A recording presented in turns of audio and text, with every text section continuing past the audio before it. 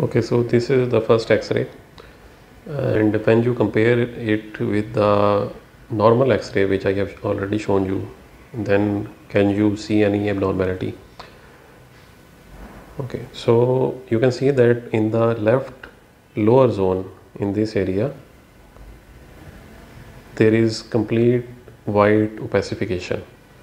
So what you will call this abnormality is that there is complete homogeneous opacification, like this is of same consistency, white throughout and same density, and due to this opacification you cannot see the costophrenic angle which are usually here, the cardiophrenic angle, you cannot see the left heart border, and you cannot see the left diaphragm as well.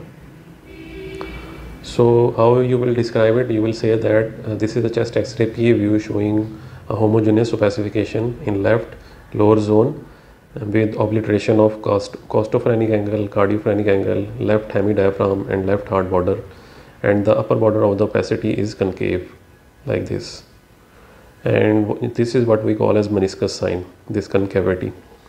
So this is a typical X-ray of pleural effusion. So this is a case of left-sided pleural effusion.